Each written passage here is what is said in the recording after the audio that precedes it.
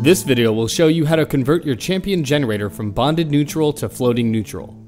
This video is for most Champion open frame generator models.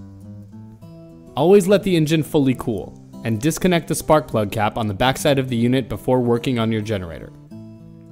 Step 1. Remove the 2 bolts on the generator end cover with a 7mm socket. Step 2. Remove the end cover and locate the white bond wire. Step 3.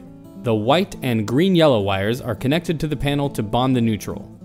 With a 7mm socket, remove only the white wire and leave the green-yellow wire in place.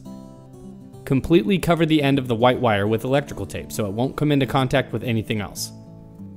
Replace the 2 end cover bolts and tighten securely, and reverse these steps to convert your unit back to bonded neutral. For more help guides, visit the Champion Help Center at help.championpowerequipment.com.